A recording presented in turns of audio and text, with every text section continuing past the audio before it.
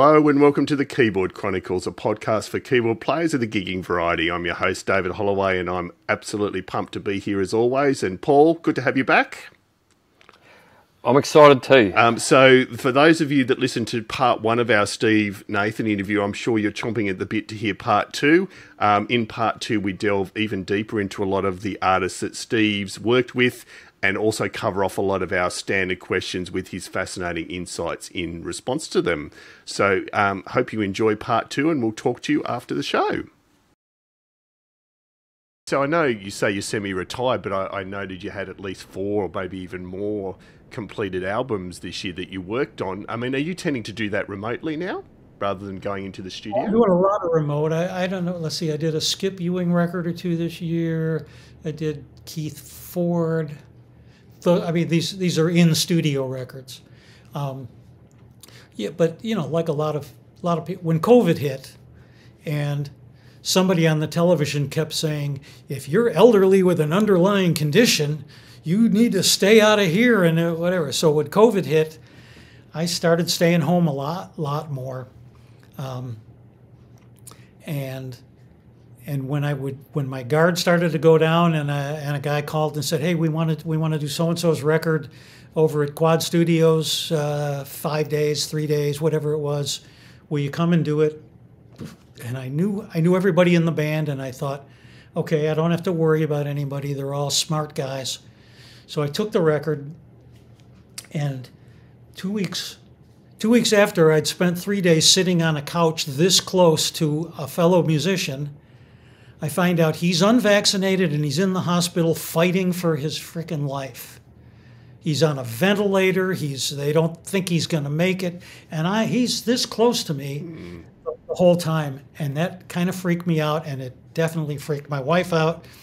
So since then, I've stayed almost completely out of the studios, and people will send me their tracks. They'll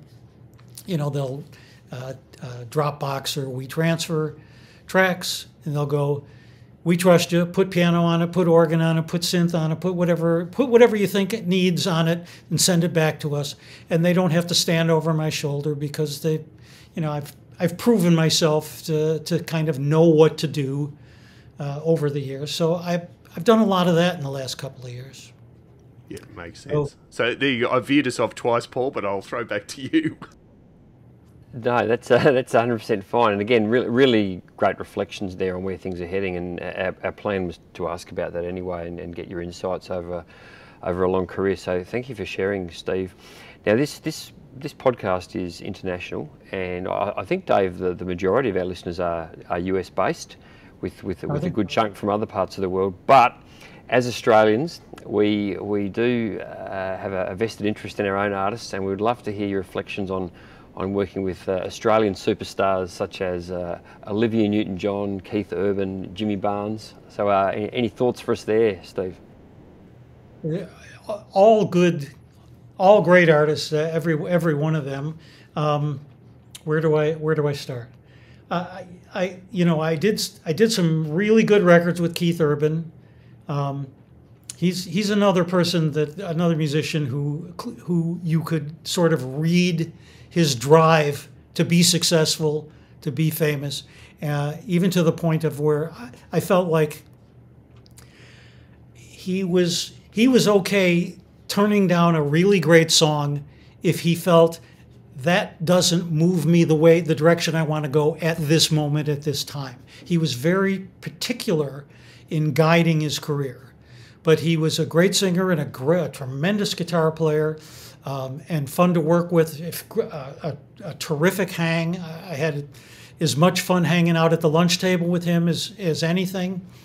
And a lot of people, when people randomly will stop me and say, "Oh, I really like this record or that record or something you did," he had a song called "Tonight I Want to Cry" that I played piano on, and people will ask me about that one.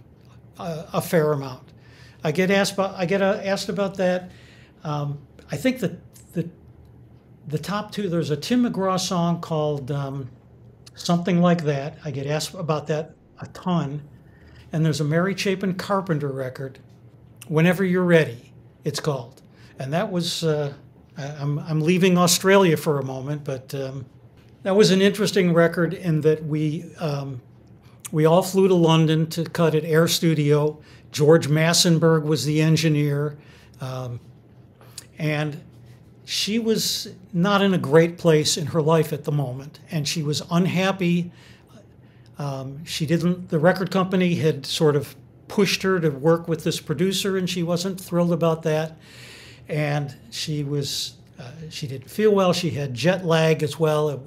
She was a little difficult. She was hard to get close to and a little difficult and demanding. And there were only two sort of ringers on the sessions, me and Glenn Worf, the bass player, and everybody else were her employees, her band. And she was a little more comfortable being a little harsher to them, and it was a little difficult for us. And it took a few days to start for the ice to melt a little bit. And so we're working up this song, Whenever You're Ready, and we've kind of run through it maybe 2 times, maybe 3 times, and we're about to go ahead and cut it. And I don't know why exactly. I don't know what her thinking was. But as the drummer starts to count it off, she goes, wait, Steve, make something up in front of the intro. Go. Literally like that. And I just, okay. So I just improvised something that was sort of influenced by the song I had learned that we were about to cut. And I played it and made it obvious how to count the song off. We went into the song, and she loved it. She was a completely different person to me after that. And John Carroll, her piano player, told me, she made me learn that thing exactly, note for note, exactly the way you did. So apparently it was, I don't know, it was better than I thought it was, because keyboard players, piano players, I'll run into them, and if they mention, I heard you on this or I heard you on that, that song comes up almost more than any other. So back to Australia, Steve. I did Keith, Olivia Newton-John. If you knew her, she couldn't be sweeter. She was just wonderful. We had a lot of fun. We made some good music. She had a manager who looked exactly like Bob Hoskins. I remember that, and I teased him about it a little bit. But yeah, she was great fun. She was a lot of fun. Jimmy Barnes, I love Jimmy Barnes. He was my kind of singer. He was my kind of attitude. We played a lot of really cool old soul stuff that we didn't record or that didn't get on the record. And at the end of the day, the record company took maybe 4 or 5 of the things we cut, and they made them put it out on a record with. They made them go into another studio and cut a bunch of old, I think the only thing we had that he wanted to, that they were willing to keep, we did cut a Mustang Sally that was pretty smoking. I know everybody hated Mustang Sally at that point, but this was a pretty smoking track.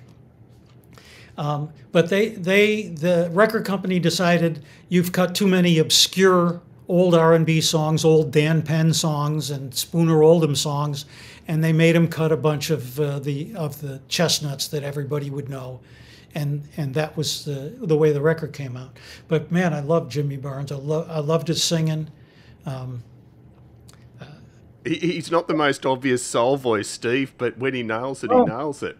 Yeah, no, he's got it. I mean, it's a unique soul voice because he's got that really raspy, raw rock voice, but he loves soul music. I mean, that's what he would rather sing.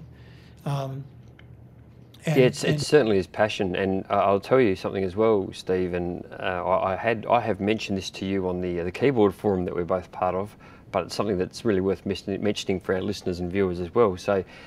Jimmy's admiration of Steve is also very high. I've heard Jimmy Barnes interviewed. I was driving along in my car, and I I heard Jimmy interviewed about those sessions, and he mentioned you by name, Steve, and he said, "Oh, I worked with all these great guys in America, and it was such fun, and they were amazing." And Steve Nathan, and he rattled off a couple of other names as well. So he certainly enjoyed that very much as well. And for those listeners and viewers that we have who are not from Australia, you may be going, "Who's Jimmy Barnes?"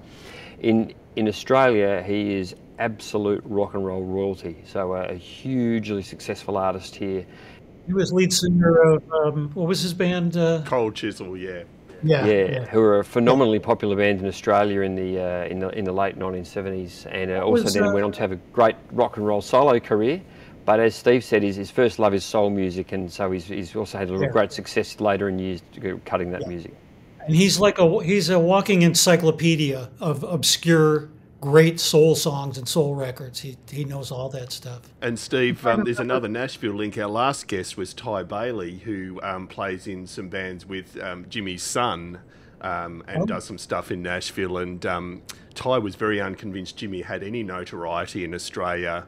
Just thought it was his son talking up his father until he landed in Australia and realised the reality of it.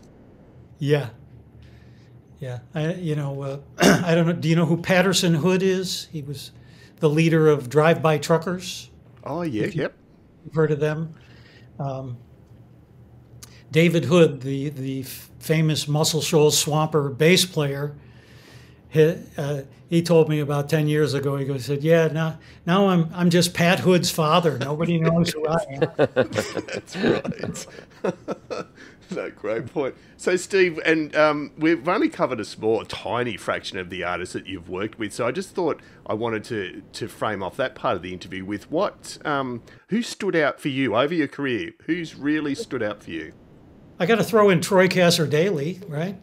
Oh, he was of course.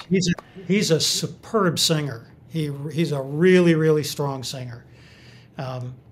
So I had a lot of fun. I've done a couple of his records, and those are always fun. I'm always going to be happier if you've got a real singer in the headphones. And as everybody knows, these days a lot of people get record deals who aren't really singers, and they look great on camera. They got all the moves and the poses, and they sing okay. And you're going to tune them up, and you're going to do whatever you can. But when you get somebody like Troy in your headphones, or Olivia, Jimmy, I've been really fortunate to have some really, really great singers, and that just makes your whole day, your whole gig better. Yeah. Absolutely. So Steve, across your whole career, who are the standouts for you that we haven't covered? Because I feel like, as I said, we've only covered a fraction. What are the highlights that we perhaps haven't covered off? Some of my favorite records ever were Trisha Yearwood's and Sarah Evans and Leanne Womack's records. These are all just really superb singers, really, really great singers. And the kind of artists who recognize who can tell a great song, a really well-constructed great song from a pretty good song. So I've cut some really, really strong things. Winona Judd is a great singer. She can be difficult at times, depending on what's going on in her personal life, but she was always great to me, and she always just sang her ass off in the phones. I'm going to mention somebody you've never heard of, and you'll probably won't even be able to find. Dave Bryce and Mike Martin once asked me what was my favorite record I had done ever, and there are so many, but what popped into my head was a guy named Herb Jeffries. And you'll have to look him up, because Herb Jeffries he sang with Duke Ellington in the 30s. Wow. He was 84 when I met him, and he cut his first record for Warner Western, because in the late 30s and 40s, Herb Jeffries was a singing star. He had a big hit with a song called Flamingo, and it struck him that on Saturday mornings all the kids went to the movie theater to see that week's serial of a Western of some sort. And it bothered him that there were no black cowboys.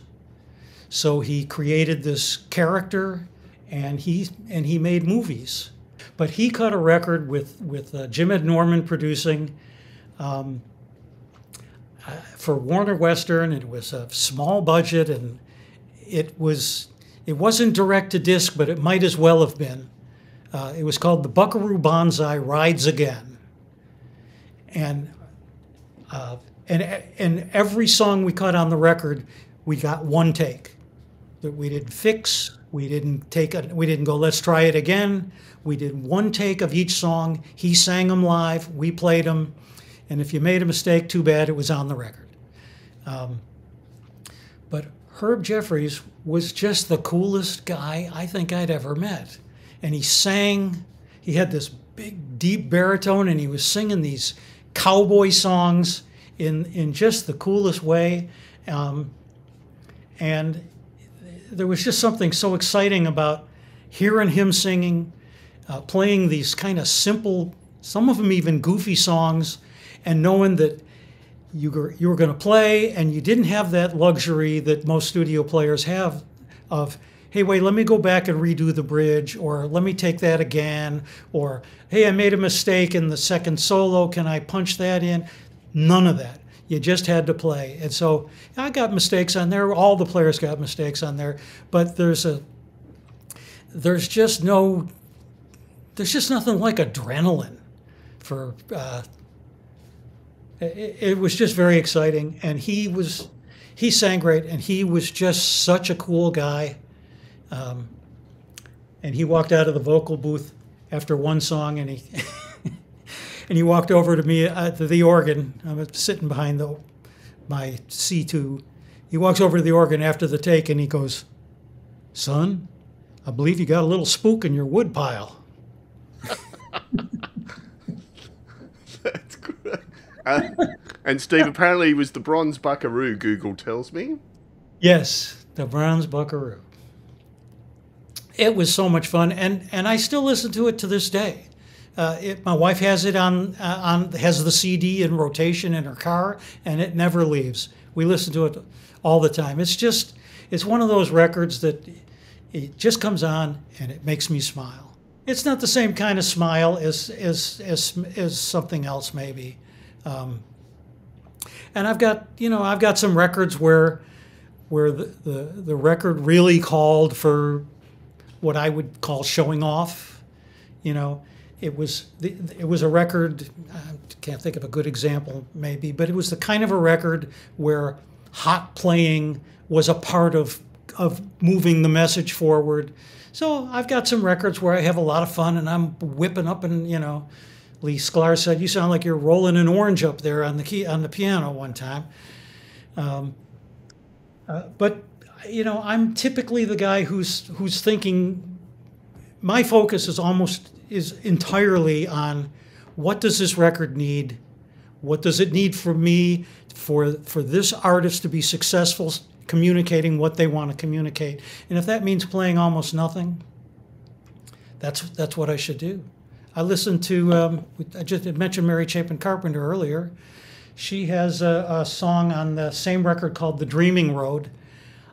I might have played 15 notes on that record, but I chose every one of them very specifically to do something. And I let the synth pad move the record where it needed to go without ever getting in front of or competing with her lyrics, which were what mattered on that thing.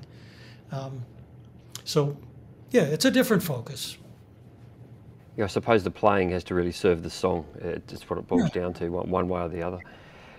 So Steve, we ask all our guests to regale us with a story of a technical or musical train wreck that's particularly memorable to them, because perfection's boring.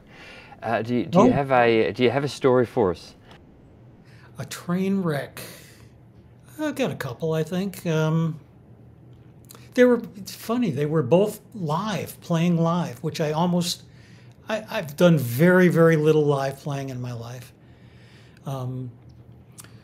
There was a tribute when Danny Gatton passed away.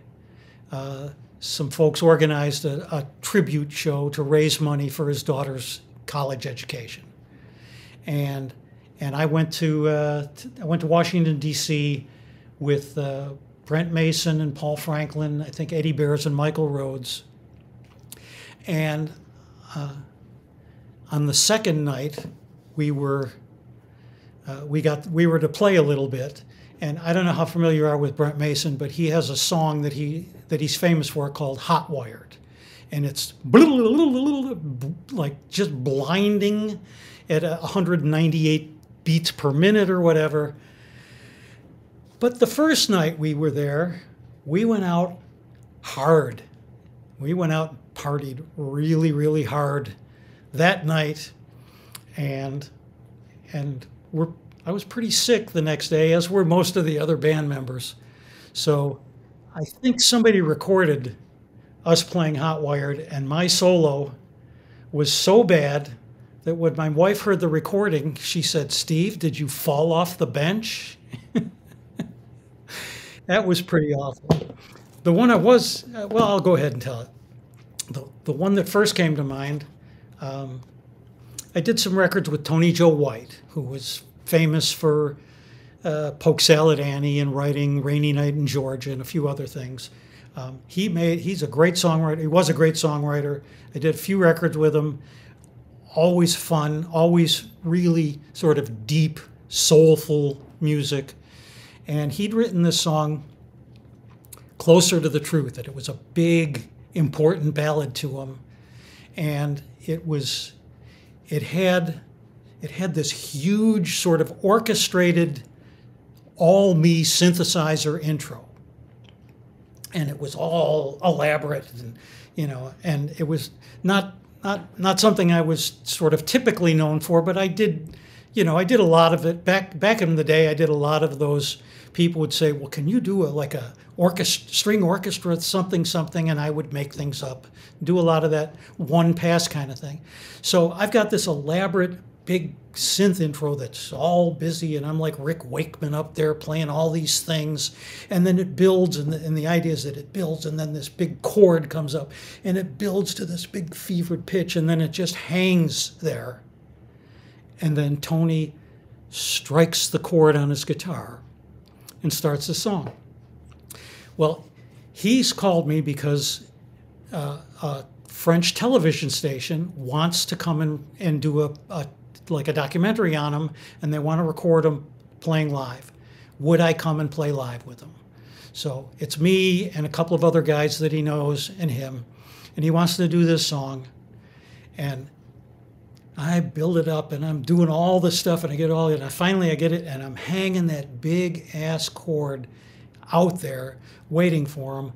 Only I've kicked it off a half a step off, so that when he hits his chord, it's just like Clash frickin' City. And he just looked at me with a look that I wanted to crawl under that organ. I mean,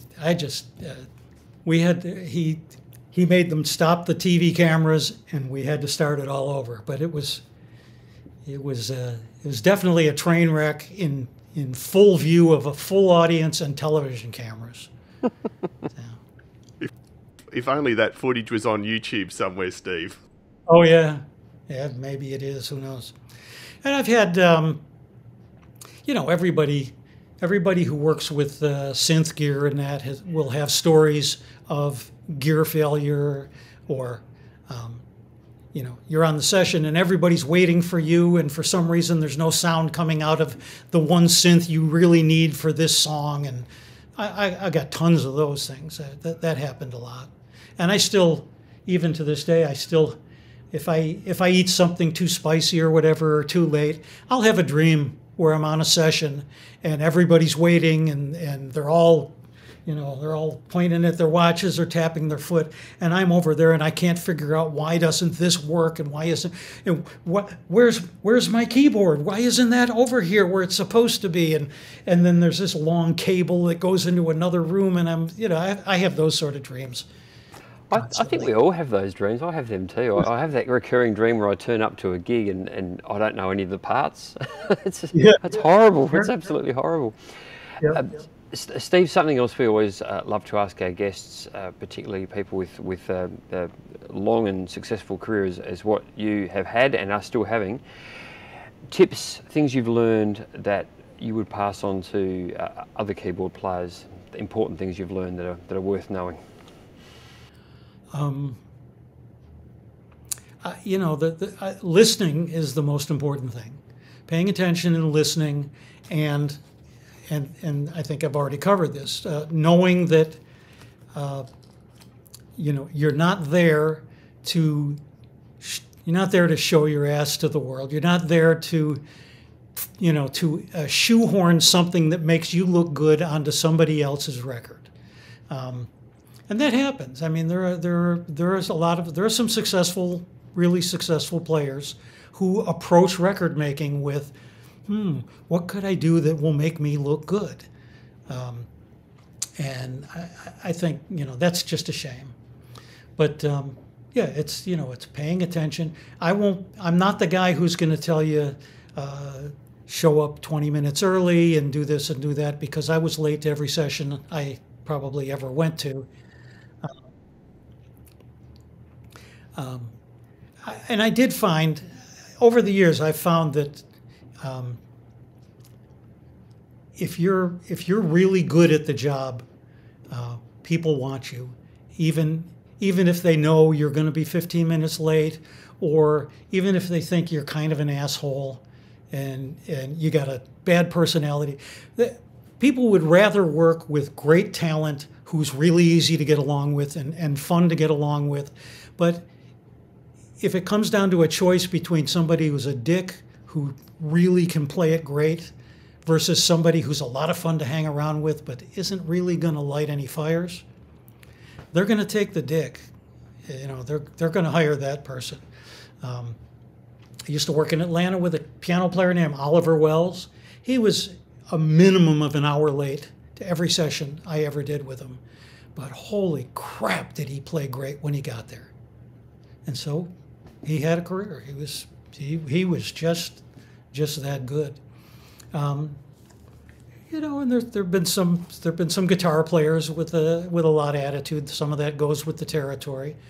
And then there's this, you know, there's also I don't know if this is a tip or not, but you have to be able to read the room, and you have to recognize at some point, am I of value? Am I bringing value to these people?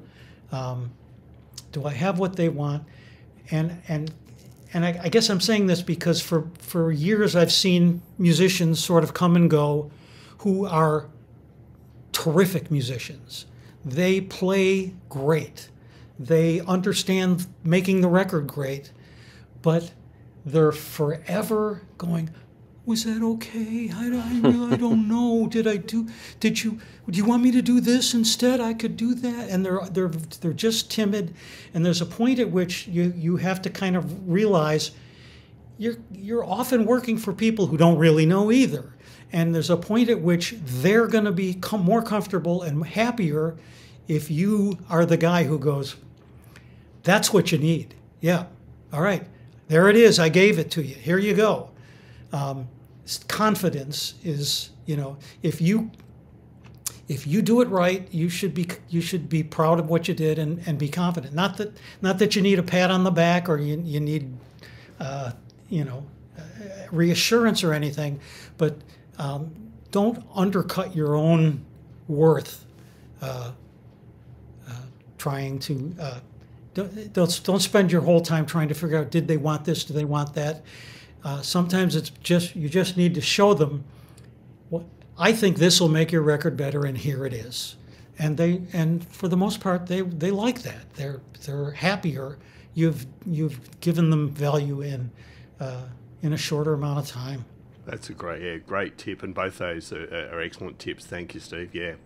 My first time I worked for Barry Beckett, I was the new guy in Muscle Shoals, and like I said, Rick had hired me, and then I got hired at Pete Carr hired me to play on his record. So the word was getting around. So Barry Beckett, who was a brilliant player and a great producer and somebody I deeply admired, he's heard about me. So he goes, all right, I want to hear this kid. So he picks the next Muscle Shoals Sound publishing company demo session where they're going to cut demos on 6 songs or whatever. And he hires me. And he makes me come into his office at a time to make sure I can read a number chart and a few things like that. But he hires me to play, and I play. And at the end of the date, I just asked him. I said, well, how'd I do? And he said, and this was maybe the best advice for a studio musician I ever got. He said, you did fine. You did really fine. If I had one piece of advice for you, it would be, don't stick so close to the chart.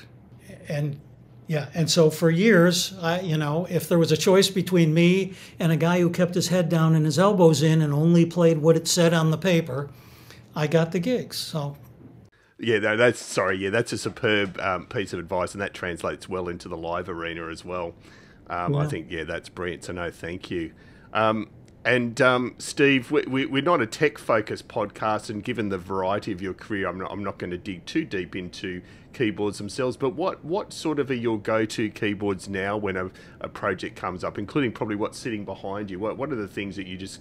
I'm assuming it's things like the Whirly and the B3 and stuff like that. But yeah, what are your staples? Well, for years I got to Muscle Shoals, again, like I said, I was the new guy and trying to get work, and this was 1977, I think. And as I'm sitting around thinking, I might get into these studios, I should up my game a little bit. And I remember I said, they got these things called synthesizers. I should get one. Nobody has one here.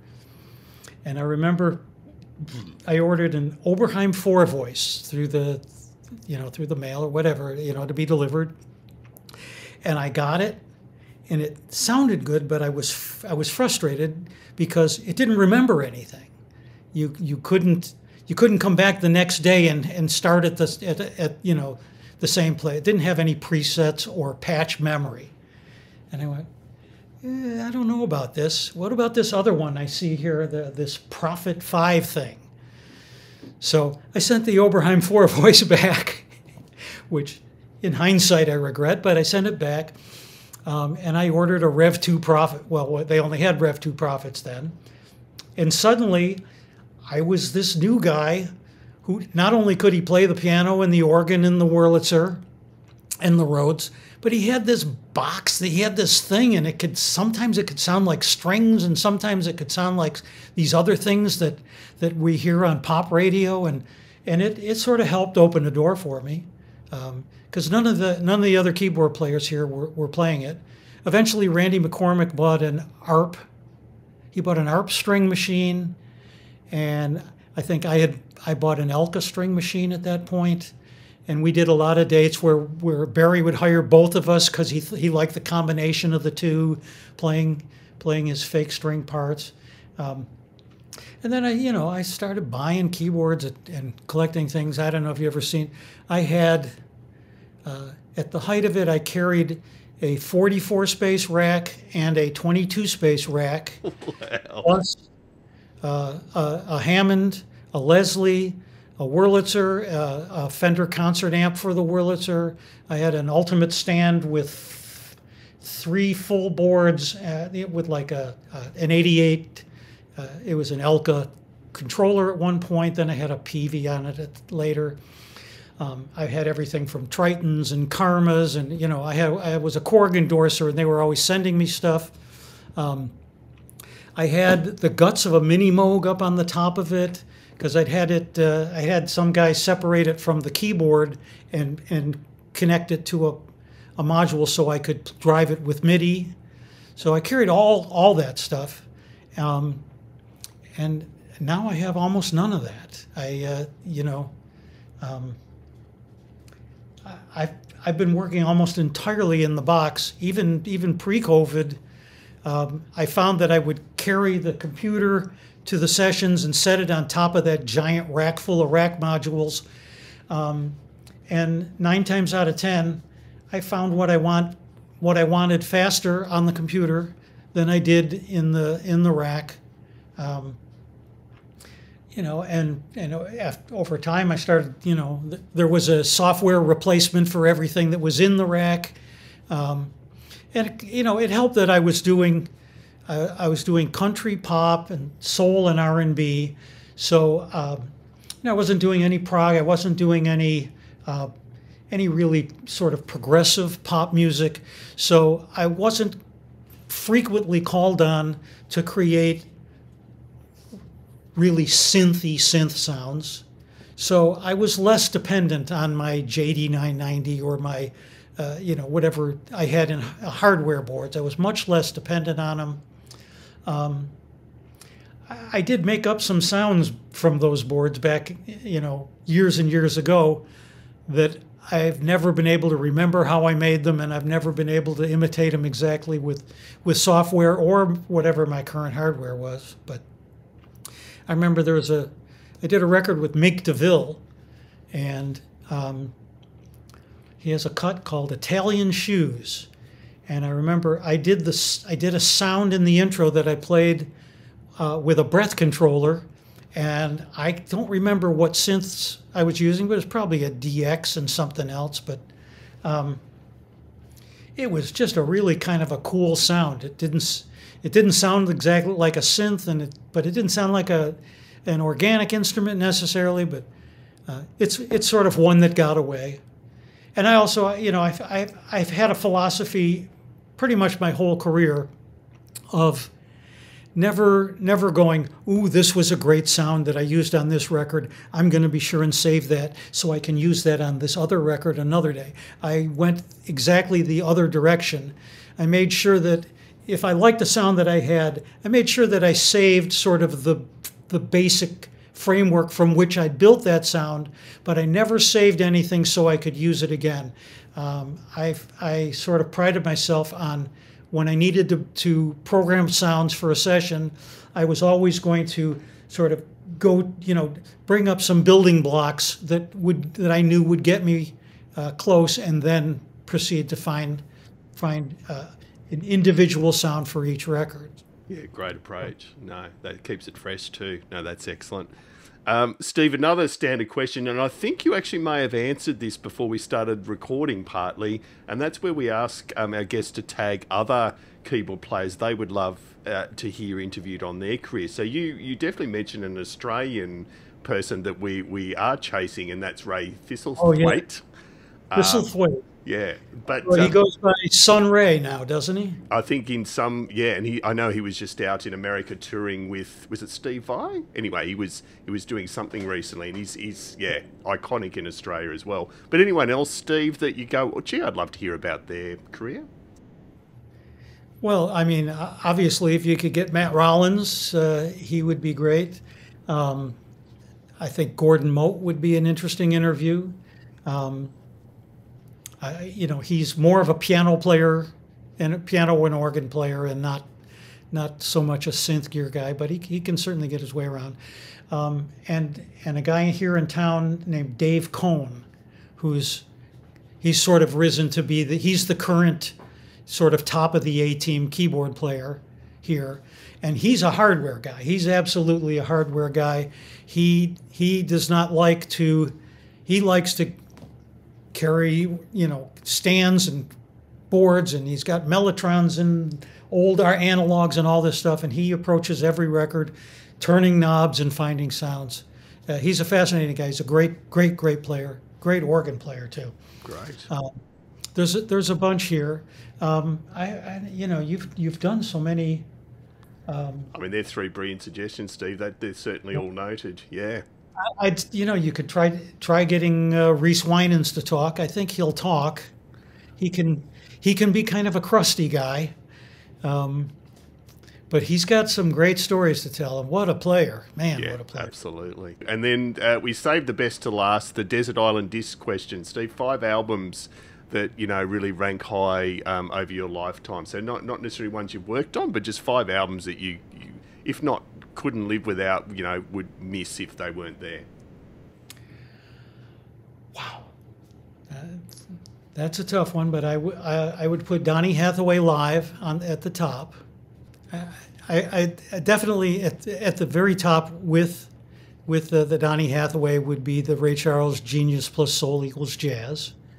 And then I might make the next three all Ray Charles compilations, but that's probably cheating. Somebody was once grilling me about Steely Dan. They were complete Steely Dan freaks. And they were going on and on about how great this was here and that great that was there. And I like Steely Dan. I've liked every one of those records. But I remember I said to him, and this is how long ago it was, I said, well, I do like Steely Dan, but I'm not going to take Ray Charles off my iPod to make room for him. So, the other records that seem to be popping into my head were from my childhood. I loved the Ray Bryant Little Susie record and Bobby Timmons Dis Here Dat There. And I know I'd take Herb Jeffries' record there because I listen to that all the time. Oh, there you go. Well, there's your fifth. Herb Jeffries is your fifth. Is that five? You've done well. That's good. No, you've done better than most. So no, that's excellent, Steve. And look, we can't thank you enough for taking the time. And if ever there was an appropriate application of the phrase "we've only barely scratched the surface," it's in the context of this interview. And you mentioned Lee Sklar before. If ever there is someone else that should be doing a daily YouTube update like Lee does, it should be you, Steve. I reckon you could get through at least a couple of hundred episodes, and they'd all be fascinating. So we can't thank you enough for taking the time, and perhaps we may have to follow up with you at some stage in the future. I had a lot of fun. And there ends part 2 of the Steve Nathan interview. I know we talked about it right back in the introduction to part 1, Paul, but that was just bloody amazing, really. Yeah, I mean, as I said when we did the intro, that was a lot of fun. Steve's a great guy, and what hasn't he done, David? That's right. As I said, I think on the show he should be doing a Lee Sklar daily update. For those of you that haven't seen Leland Sklar's YouTube channel, I do highly recommend it. He has fascinating, in-depth insights on the thousands of sessions he's done, just like Steve. And I think Steve needs to be following suit. So no, huge thanks to Steve Nathan for taking that time. It's hugely valued, and just fascinating insights. So just very briefly before we go, this is obviously the last show for 2022. So can't thank you, all of our listeners and viewers out there, for your support. We've grown and gone from strength to strength this year, and that's because of you. So cannot thank you enough. And 2023 is looking like a big year as well. We've got a few very exciting guests already lined up, and lots more on the boil as well. So yeah, watch this space, and we'll be obviously keeping you updated on that. And we also couldn't do it without our gold and silver supporters, the wonderful brother Paul Brown from the Waterboys. Thank you, brother Paul, as always, for your support. The brilliant Tammy Catcher of Tammy's Musical Stew. Again, if you want a really cool internet radio show to listen to that covers a whole range of genres and time periods, Tammy's Musical Stew is the way to go. Also, a big shout out, and Steve Nathan is a regular contributor on the musicplayer.com forums. There's a reason that they're supporters of ours and we're supporters of musicplayer.com.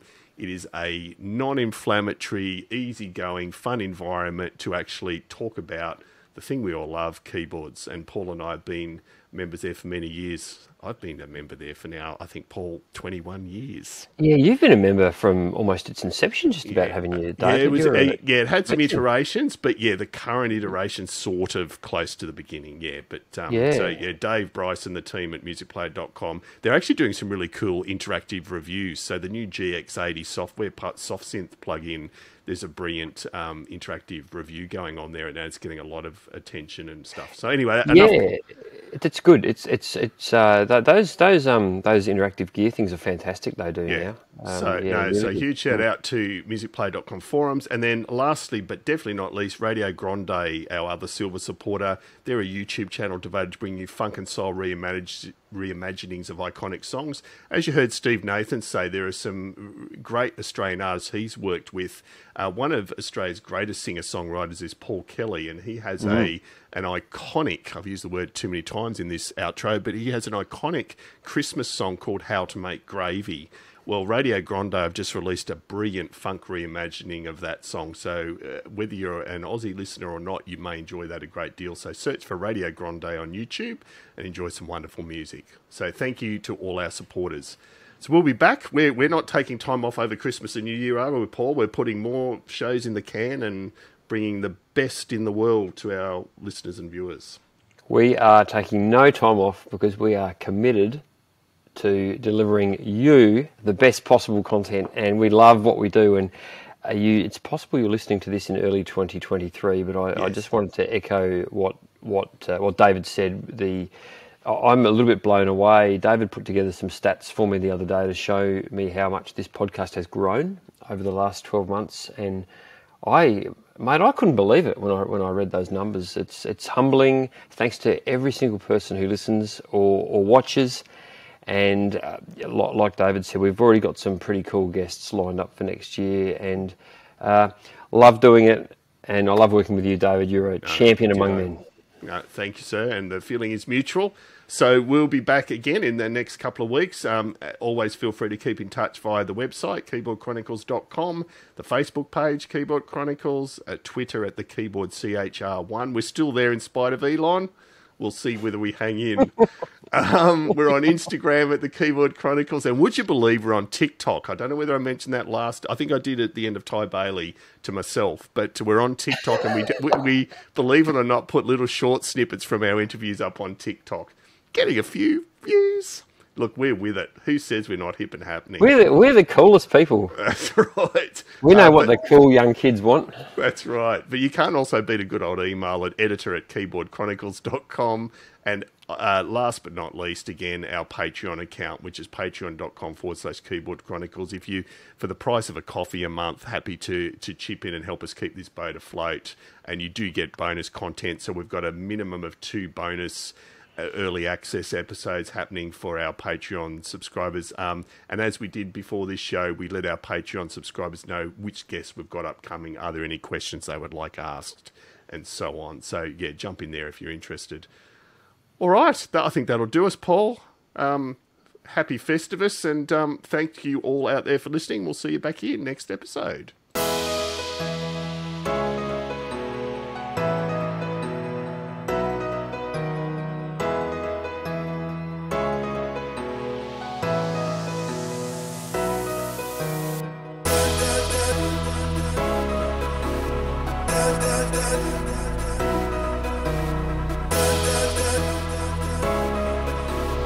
Da da da